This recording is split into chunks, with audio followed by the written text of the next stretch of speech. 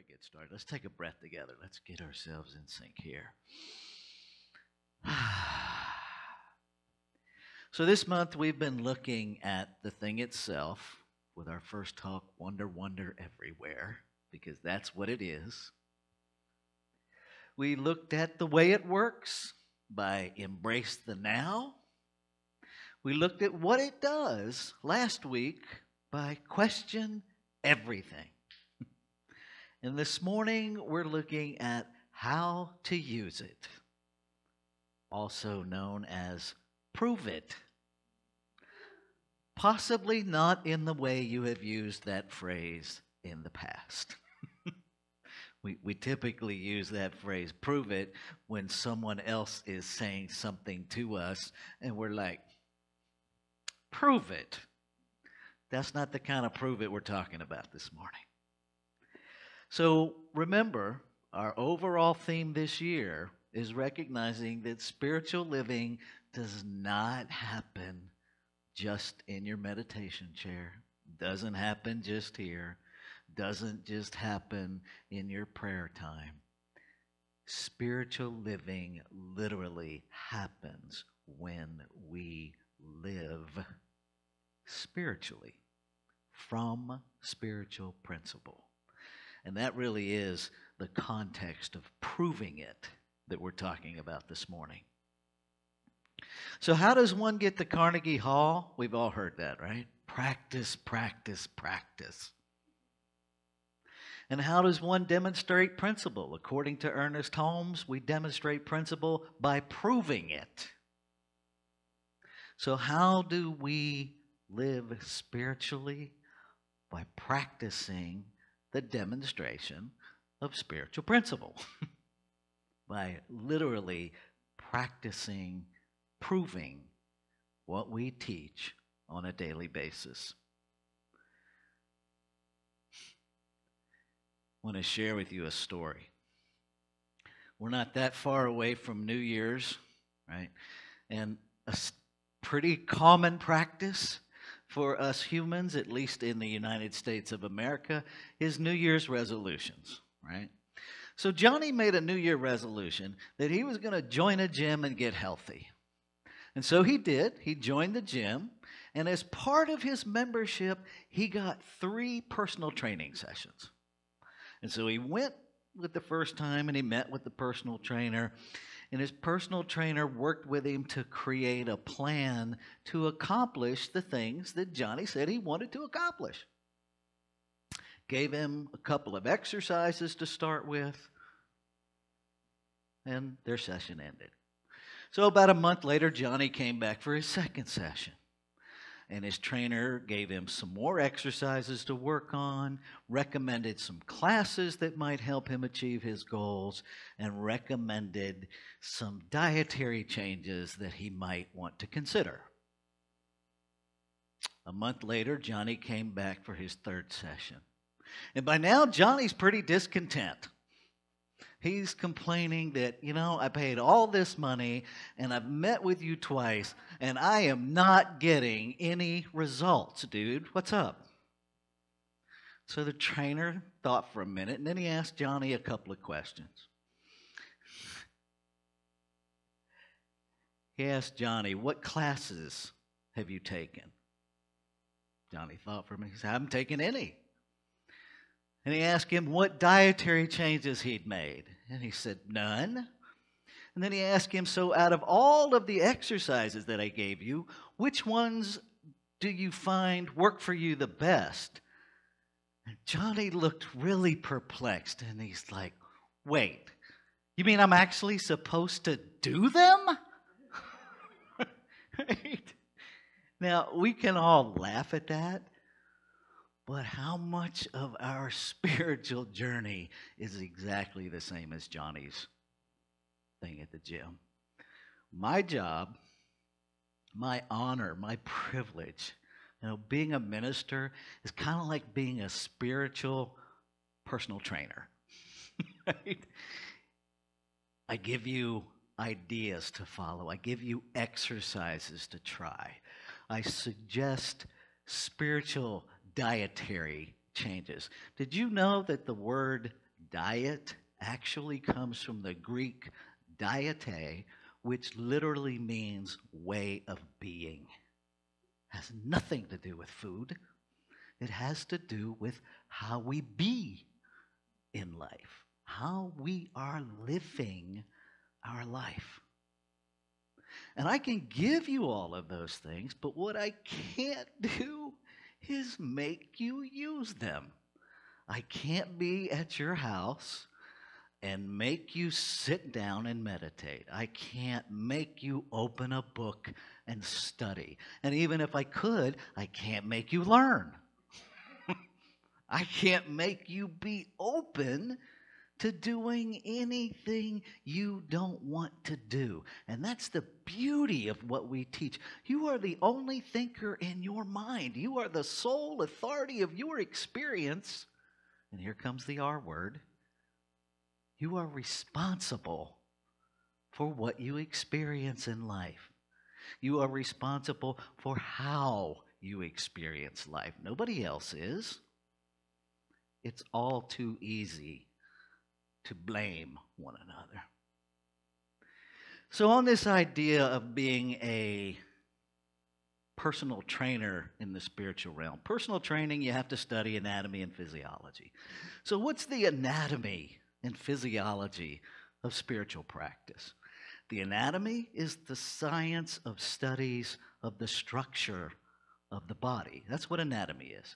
So spiritually speaking, there is no structure in the infinite body.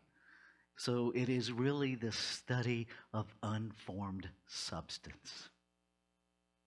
Now that takes our brains a minute to wrap around, because we live in a physical realm and our orientation is to form.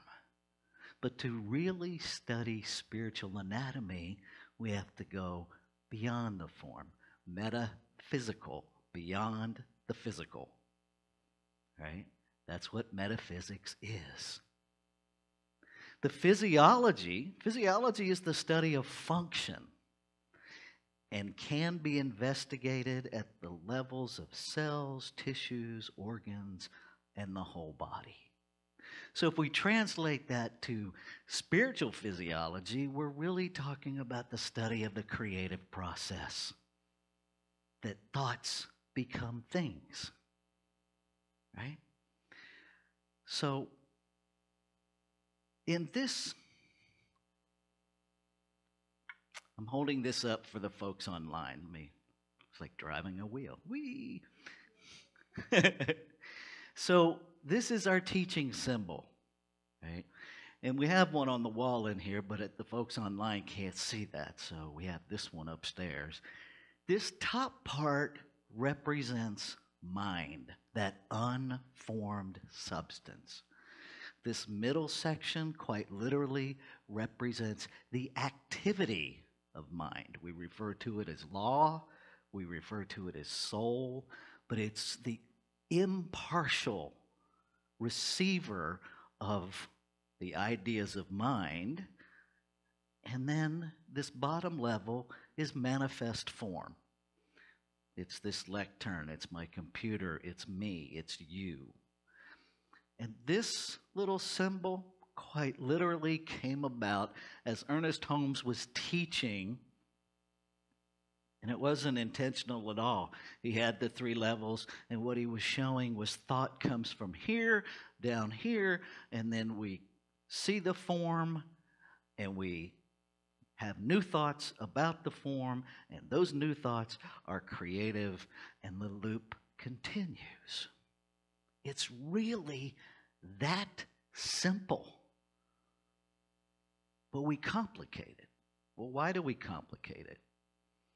Well, for one, it's not necessarily a fun thing to recognize that we're always proving something.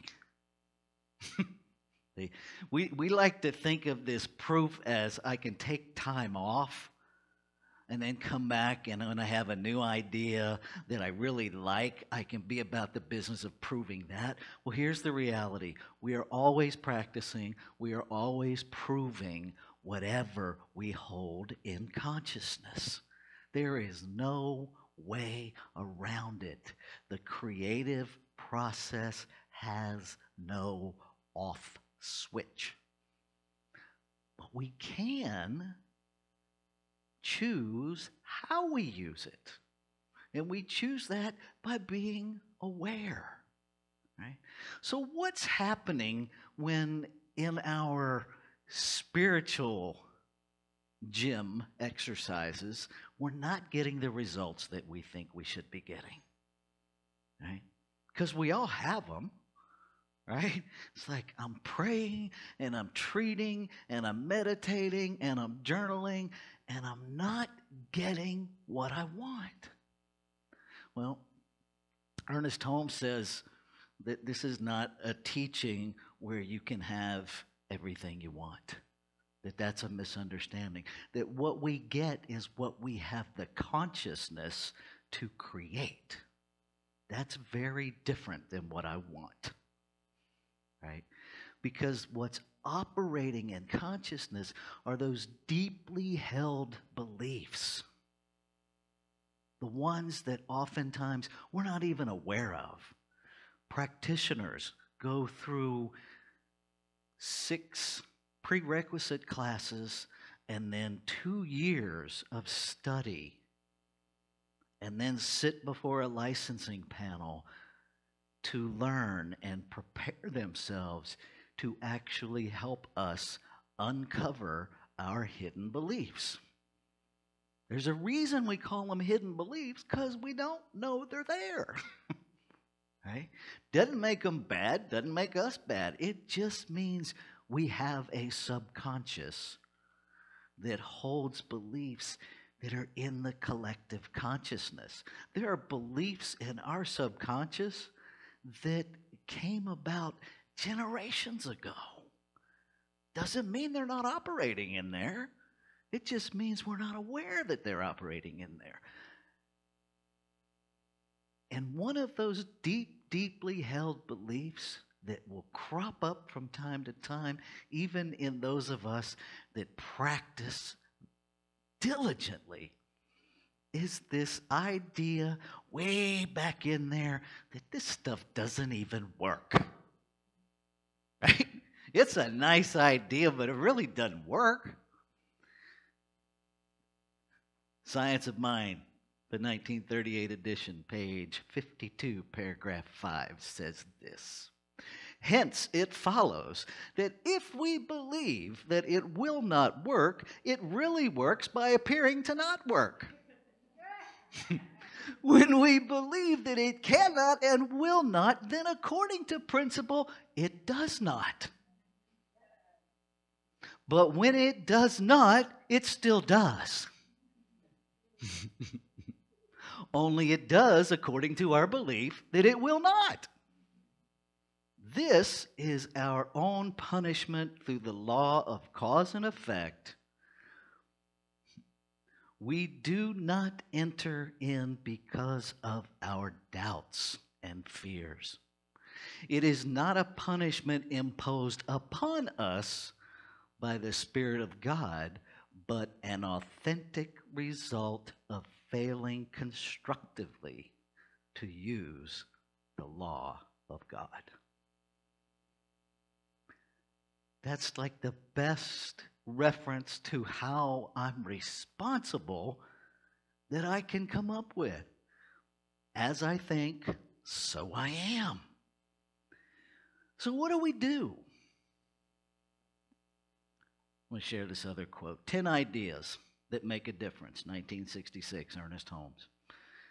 Page 46, paragraph 4. Without faith and acceptance, it is impossible for us to change our life. This does not mean faith in our personality. That's where we get confused when we're trying to change things. It's not faith in our personality, our faith in our personal power, but faith in life itself, that unformed substance. Faith, by definition, faith is the belief.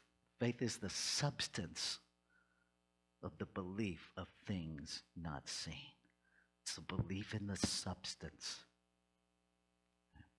He goes on, faith in oneself alone is not enough to meet the issues of life. Many have tried it, but it has never proved successful. There is something about our very nature that demands a constant communication with the invisible. Every person, whether or not they know it or believe it, is some part of divine life. Too often, we may hypnotize ourselves into believing that we are incomplete. We are imperfect. We are separate and isolated. And we identify ourselves with the fantastic pictures of our morbid dream. Another way to say that is we get stuck in the physical realm. We get stuck in condition rather than in the truth of the unformed reality that is the essence of all form. So what do? Well, we got a couple of options. One is Socratic thinking. Okay. Socrates said that all knowledge exists within the student and just needs to be drawn out through skillful questioning. Sometimes we're so busy looking for the answers, we don't ask questions that will lead us to the answers that are already present within us. Another method is the scientific method, observation. And from that observation, we question. And then we research the topic. And then we form a hypothesis of what we think is going on. And this is where proving it, this is where spiritual practice comes in. Test your hypothesis with experiment. Test it. And then analyze. Well, what is it that we're analyzing? You're analyzing what's showing up in your life. Does it match your hypothesis? If it doesn't, then the conclusion has to be something is operating in the subconscious that is out of your awareness that has to be surfaced in order for you to have a new thought. I suggest starting with the scientific method, and when you get to that place where you're analyzing the results and they don't match up, go to the Socratic questioning. What thought is showing up as this experience? It's really that simple. But it isn't always fun because we just want the payoff. If we're being really honest, right? I want to have the thought, I want the words to come out of my mouth, and I just want it to show up. Thank you very much. As if the divine is some celestial vending machine. Right? We have to begin to be honest about what's operating in order to get clarity about what's really operating. The good news is it isn't hard to decide. It isn't hard to know what's operating. Look at your life. Just look at your life. All the evidence is right there. Okay? So in conclusion, this is what Ernest Holmes says in Science of Mind on page 423. In conclusion, the world needs a spiritual conviction followed by spiritual experience.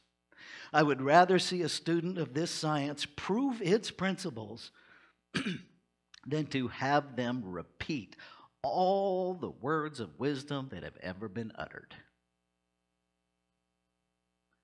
If you can't prove it in your life, how do you know it's true? How do you know? And if you aren't proving it, then I submit to you that through that analysis of scientific method and Socratic questioning that you, in fact, do not believe it's true, because if you did, it would show up. Remember that other quote? If I don't believe it works by not working. Right? Whatever you deeply believe, the unquestioned beliefs are what show up in your life, and those are the things we get to change. We get to change. You don't have to, but you get to. I want to wrap up with this. 12-step recovery. Now, many of you will instantly, the thought that just came into your head is, I don't have that problem. You instantly dismiss it because you're not a member of 12-step recovery and you don't see yourself there. Good. But the 12 steps have something to offer everybody because it's a program of practice. It is a program of self-examination, self-responsibility, and proving metaphysical principles that work to change people's lives. And I submit to you that if a bunch of drunks and junkies can sit together and figure all this out and actually change their lives, the rest of us got no excuse. I qualify on all counts personally. Right? It works because people practice. They live the steps on a daily basis. And so I invite you to figure out what system of spiritual recovery will work for you. Whether it's 12 steps, 12 minutes, 12 breaths, 34 breaths, doesn't matter.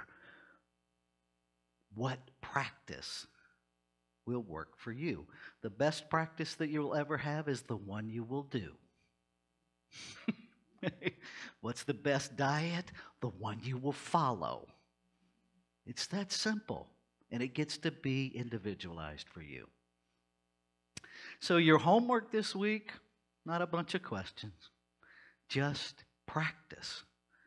So I invite you to look at somebody, and if you're online, just if you got somebody there, look at them. If not, say it to the camera.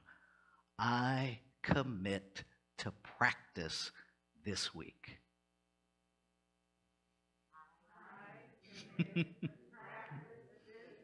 There we go.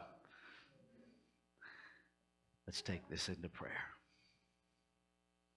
And so I know that this one divine life is living itself, that it is the essence of my physical being, that is expressing and unfolding its life as this thing I call my life. I know that what is true of me is true of all life, and so I know that all life is the divine unfolding, regardless of appearance. Beyond the physical, the divine is unfolding itself.